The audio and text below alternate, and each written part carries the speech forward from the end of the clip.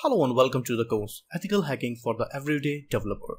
So guys, let's talk about the course overview, that what we are going to learn here in this course. My name is Sunil Gupta. I'm a cybersecurity specialist, book author and a public speaker, and I'm your instructor for this course. So first of all, we will start this course with section 1, Application Security Assessment. In this section, we are going to learn about the introduction of the course. Then we will learn that how you can install the virtual machine inside your system, and inside virtual machine how to install Kali Linux machine, and then inside Kali Linux how we can host a buggy web application so that we can perform various kind of attacks.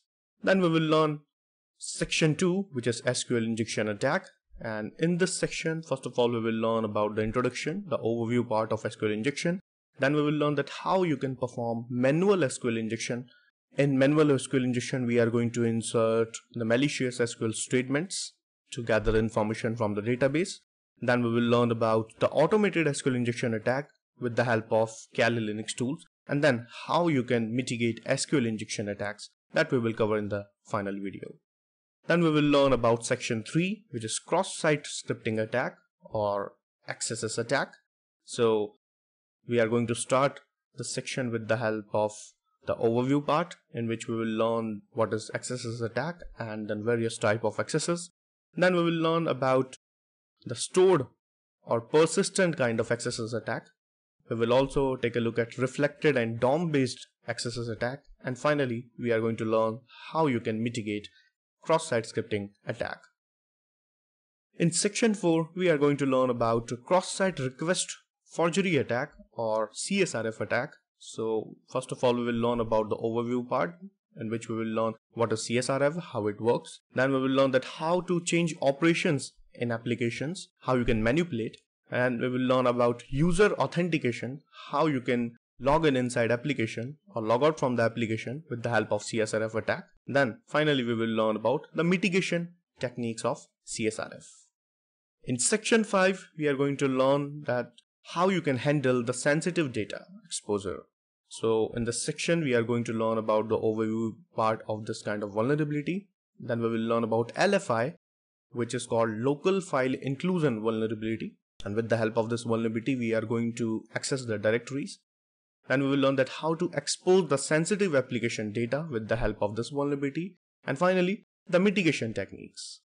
And in the final section we are going to learn about unvalidated redirects and forwards. So first of all, we will learn about the overview part, where we will introduce this kind of vulnerability. Then we will learn about unvalidated redirects attack, that how attacker can redirect you from one application to another application, and then unvalidated forwards attack. And finally, we are going to end this course with mitigation techniques of unvalidated redirects and forwards. Now guys, if we talk about the prerequisite, so we don't need any advanced level of programming knowledge. If you have a basic knowledge of programming, then that is enough for us. And you should also have the basic knowledge of software installation process. So these are the prerequisites.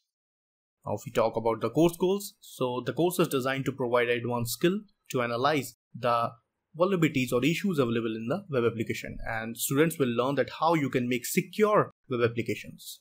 So if we talk about the setup is very simple. We have a Linux machine, and in that Linux machine we are going to host a web application, and then we are going to perform various kind of attacks on web application. Now why you should take this course? Because we are going to provide you information about the real world attacks on the web applications, then how you can prevent these attacks, and then how you can make the web application more secure. So these topics we are going to cover. So this is all about the course overview. Thank you so much for your time. I'll see you inside the course.